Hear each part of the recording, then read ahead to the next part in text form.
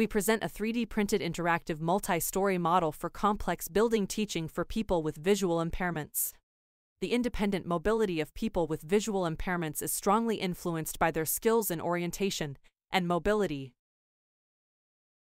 One of challenging concepts to understand is the complex multi-story buildings. The acquisition of such skills relies on orientation and mobility instructors and special education tools such as tactile maps. When using several tactile maps, each corresponding to one floor of the building, it is complicated for people with visual impairments to find the correspondences between the floors.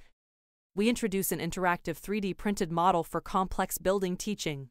We conducted a co-design process with 2 orientation and mobility instructors to create and print a 3D model of a train station. We relied on DIY methods which allowed us to meet the needs of instructors quickly. The model is composed of 22 items and the 2 floors are superposed and held by pillars. 2 height configurations are possible. Similarly, 2 levels of difficulty are possible. Once the covers are removed, the model presents more details. We added audio interactions with pen-friend colorful and easily identifiable labels. Accès voie 2 et 3. Our approach allows to use 3D printed characters, such as a minion, that users can position and move inside the model.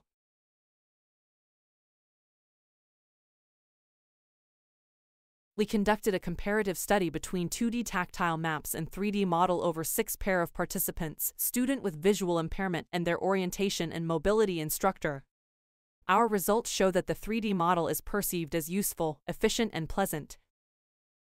All the participants preferred the 3D model because 3D offers a better recognition of items, a better mental representation of the environment, and is more playful. Orientation and mobility instructors qualified the 3D model as comfortable tool, and according to them the complex notion of verticality is better understood with the 3D model.